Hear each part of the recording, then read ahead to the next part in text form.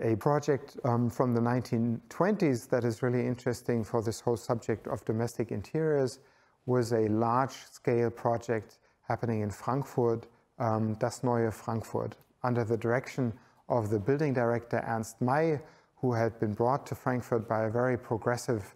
mayor at this time, and who directed a whole team of designers to not only create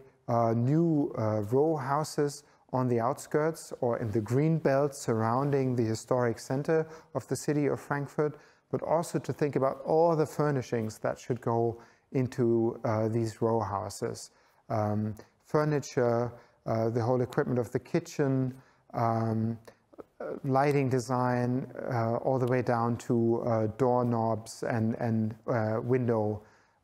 openers. He was joined by a team including Ferdinand Kramer and also Margarete Schitte-Lihotzky, who also hailed from Vienna and who, for das Neue Frankfurt, created the famous Frankfurt kitchen, which was actually not one single kitchen, but rather a system, a modular furnishing system based on her idea that a kitchen should really be more of a laboratory, should be very sanitary and clean, a bit like a pharmacy maybe, so that everything should be closed off and sealed off rather than open as in the traditional kitchens, and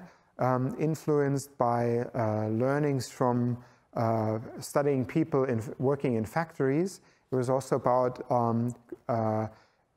offering a space in which the housewife, at that time the housewife, could work most efficiently, would have very short walking ways, and would not have to move around too much for the daily chores happening in the household. To make this attractive for the people who moved to the cities at this time, often coming from the country where they were used to much larger spaces, Das Neue Frankfurt also published the magazine Das Neue Frankfurt to promote what was happening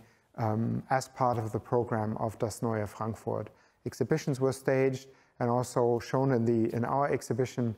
is a film that explained this new type of kitchen